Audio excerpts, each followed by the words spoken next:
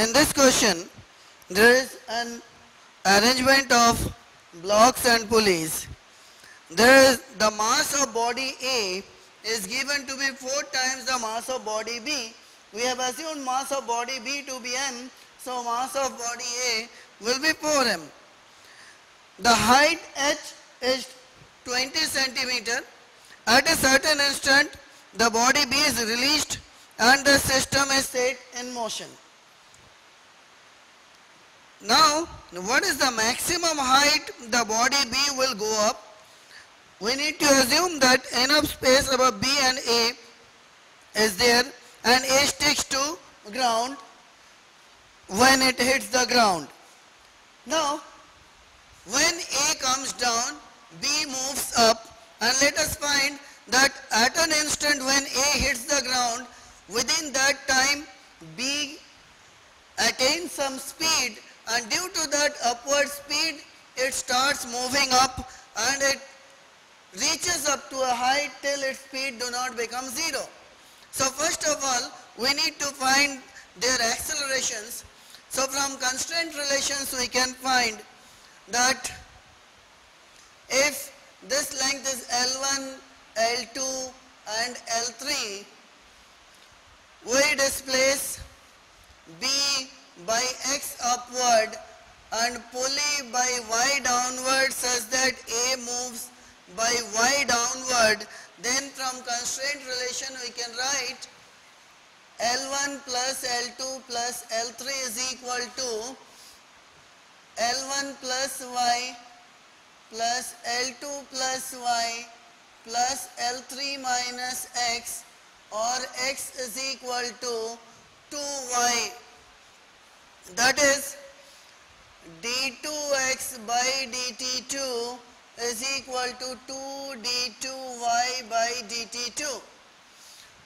If we consider acceleration of A to be small a, then acceleration of B will be twice of acceleration of A. So B is moving upward with acceleration 2a. Now let us assume the forces on the blocks, that T be the tension, so T upward, mg downward. Here we have T and T upward such that 2T downward, we have 2T upward and 4mg downward. So for block A we can write 4mg minus 2T is equal to 4m into A, or 2mg minus T is equal to 2ma. This is first equation for block A.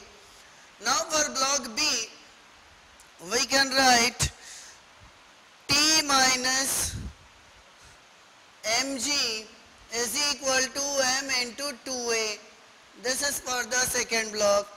If we add them up, we can write this T is cancelled, 2mg minus mg is mg is equal to 4ma, or A is equal to g by 4. So A comes down with acceleration g by 4 and B moves up with acceleration 2g by 4 or g by 2. Now during the time when the block A drops by h, B moves up by 2h. So when A comes down by h, B moves up by 2h with some speed, say u. So speed u at that instant, that is this, during the time of fall of A, B accelerates upward and attains some speed. So we need to first find the time of fall of A by a distance h. So here from we can write h is equal to half at square, or T is equal to under root 2h by A, that is equal to under root 2h by g by 4, that is under root 8h by g. Within that time, within this particular time, the speed attained by block B is u is equal to acceleration into time, that is twice of g by 4 into root 8h by g. So it is 2, 4, 2 is there, that is equal to under root 2gh. Now if we put the values, we can write this value to be under root 2 into 10 into height is 0.2 meter, that is equal to 2 meter per second. So this is the speed attained by u at this particular instant. With this speed u, how much more height it could reach? Let us assume this height to be h naught, where the speed u will drop to 0. So here from we can write u square is equal to 2gh naught, because in this time the string becomes slack and there is no tension, there is downward acceleration g.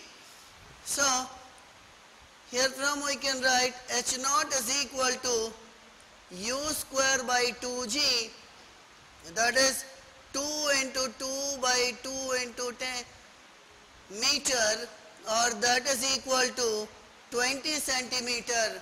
So total height raised by b can be written as total height raised by b is equal to 2h plus h naught, that is 2 into 20 centimeter plus 20 centimeter, that is equal to 60 centimeter. So height raised by b, maximum height raised by b is 60 centimeter.